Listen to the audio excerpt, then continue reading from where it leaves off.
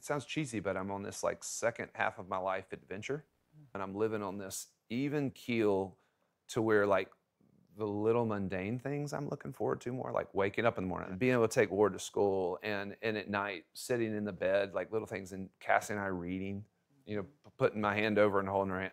I would never have done that. I would have been in that bed with a glass of wine or something, and you know, watching some kind of trash TV and not really connecting at all. Yeah.